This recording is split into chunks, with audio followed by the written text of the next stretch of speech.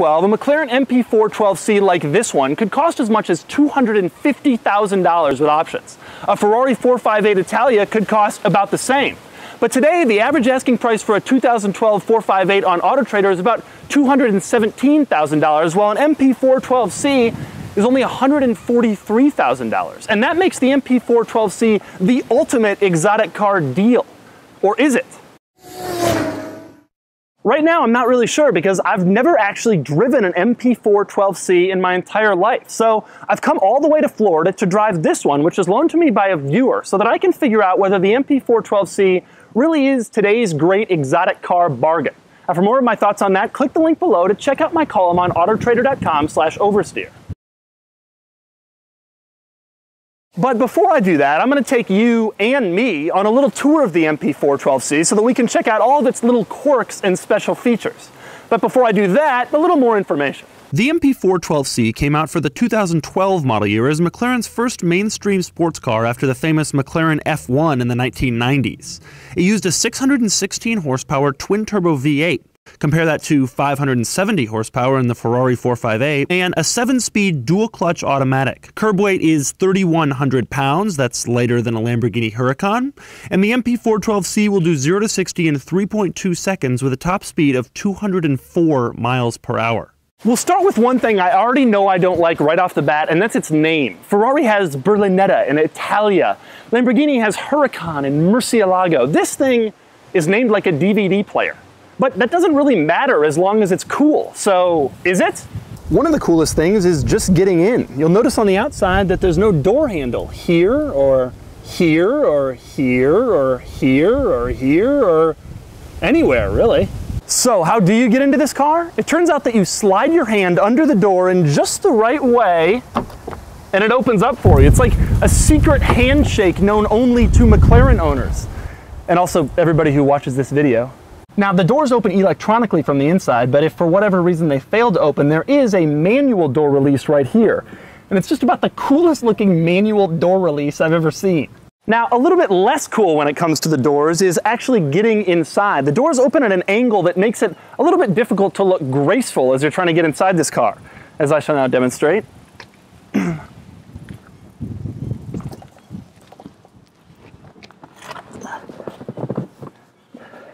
And by the same token, getting out isn't exactly easy either. You pull up in this cool car and you pop open your doors and then...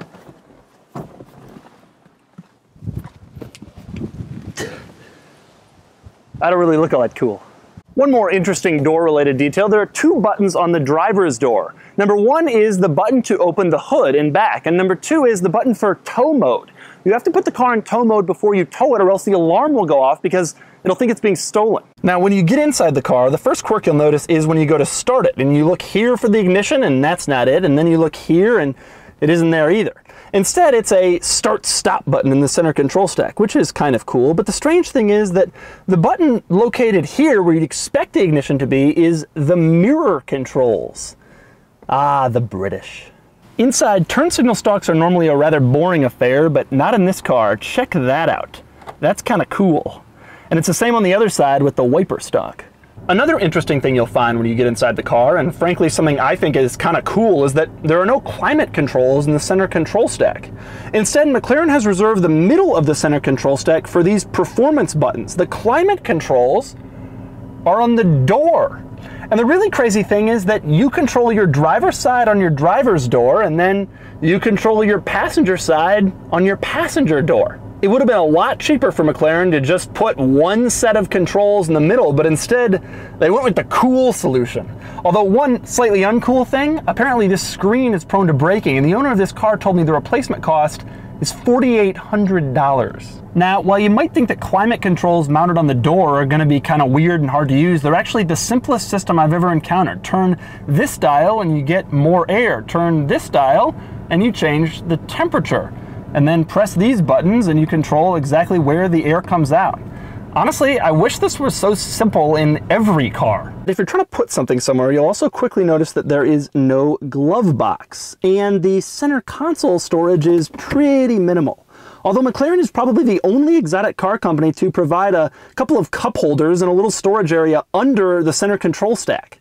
In the middle, the McLaren center screen seems kind of intimidating at first because it has 5 buttons, none of them are labeled with any words, and the middle one has sort of a weird design on it. It seems like one of those systems you have to get used to using, like a British Cars system would, but it's actually pretty simple. You just touch the buttons and the things show up that you'd expect. Now, obviously this system has everything you'd expect, navigation or radio, but the coolest thing about this system is that when the car is stopped, you can actually use it as a web browser. I'm serious. You can use your McLaren to browse the internet. Ah, what a world we're living in. Normally in my videos, I try to provide a fair, unbiased, reasonable... Now, like I mentioned before, the reason the climate controls aren't in the middle is because they've reserved that space for performance buttons instead. Apparently McLaren deems those to be more important. You have your engine start-stop button, that's pretty cool. Performance, handling, launch control, and my personal favorite, winter mode. Now down at the base of the center console, we have the buttons for the transmission. We live in a brave new world where a McLaren can be shifted into gear with the small little push of a button. And here's another interesting quirk about the interior of this car. On the left side, you have a climate control vent, that's normal. On the right side, you have a climate control vent, that's normal. But in the middle, there's only one climate control vent, prompting endless arguments between the driver and the passenger about who gets to be warm. There are 2 things I find especially interesting in the front of this car. Number 1 is that the front trunk is actually pretty large. You could use it for stuff if you wanted to. But number 2 is one of my favorite design features about this car. The little daytime running lights are in the shape of the McLaren logo. Okay, so the MP4-12C seems like it might be pretty cool, at least on paper and when you're exploring all of its cool features. But the most important question with a car like this is, how does it drive? And so, how does it drive?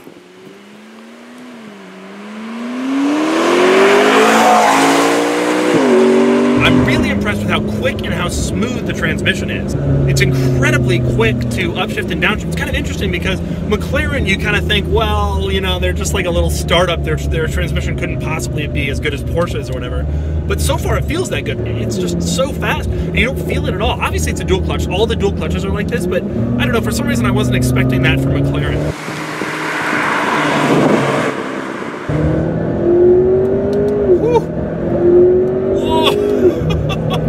Wow, wow, that's really fast.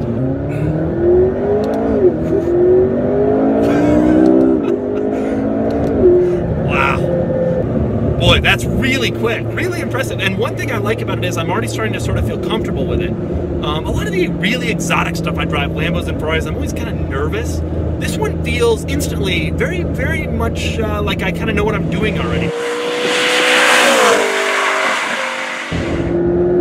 Very impressive around corners. Dead flat. Wow. I love this thing. I feel like this is one of those cars where you're like, yeah, I can do this, I can do this, I can do this, and then one day you go into a train. Yeah, the gear changes are just instantaneous. They're wonderful. And this car is, what, 5 years old? And this is selling for like almost R8 V8 money. It's much faster than that. The way the transmission is so quick. Dead flat around corners. This is an amazing road.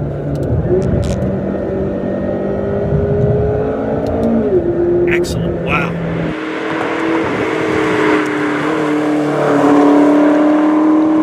So you can really feel the road here. That doesn't surprise me, but you don't buy in one of these thinking that you're getting like, even a Porsche I think feels a little bit more comfortable. The visibility is excellent. It's kind of interesting. You don't feel like you're up high, higher than any other exotic, but you do see a lot out all the windows. You even have a rear quarter window, which is unusual in a car like this. I'm gonna put it on here. Oh my God. Yeah, so when you put on the brakes from high speeds, the spoiler in back goes up and it completely blocks everything. I think it'll be visible on the camera. It's hilarious. You know, I made fun of these cars because they all kind of look the same, and it's like McLaren. It's the startup company. Like they'll never beat Ferrari or anything like that. But this car feels every bit as good as anything that you'd expect to come out of Italy. I love it. I'm especially impressed with this because for a first effort, it's very hard these days to make a first effort. Back in the 70s, like Lotus makes the Esprit and it's like everybody's just kind of gluing everything together. But this car, you have to be serious now if you want to make an exotic supercar. You're competing with some amazing cars. And this one feels just as good as any of them. So that's the MP4-12C, which has gone from $250,000 to $150,000 in just a few short years.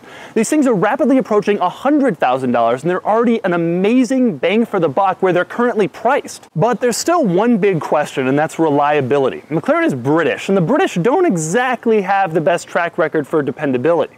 Throw in the fact that this is McLaren's first mainstream car, and we're not really sure how dependable it'll be over the long term. If the MP4-12C stays reliable, it'll be an amazing value, but will it? That's the big question, and it begs another question. Is this the best value in the exotic car world? Well, that depends. Just how much of a risk taker are you? There's the one we watched last night. Did you like that one? Yeah. Oh, look at this one. That's when you were doing the forward.